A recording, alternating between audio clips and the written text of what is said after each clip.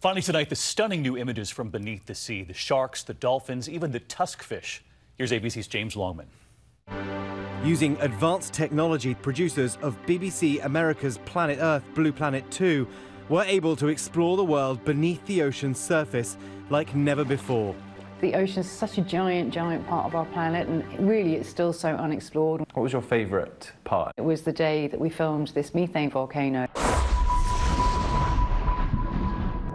It's like I went to another planet that day. Filming on every continent, cameras attached to suction caps placed on these whales, following their every move. Whoa! Oh my God.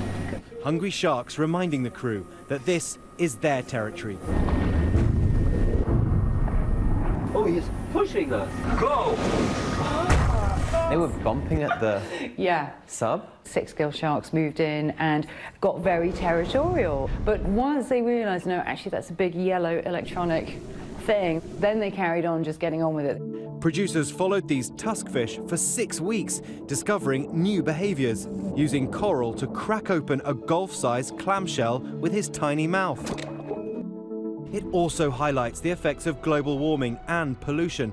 In Sarasota Bay, dolphins' calves are dying. Clearly there's something else going on. An estimated 8 million tons of plastic are dumped into the ocean each year.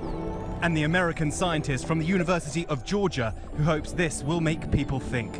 There's a Native American phrase, we don't inherit the earth from our ancestors, we borrow it from our grandchildren. Everybody can do little things, and those little things add up, and collectively they make a huge difference.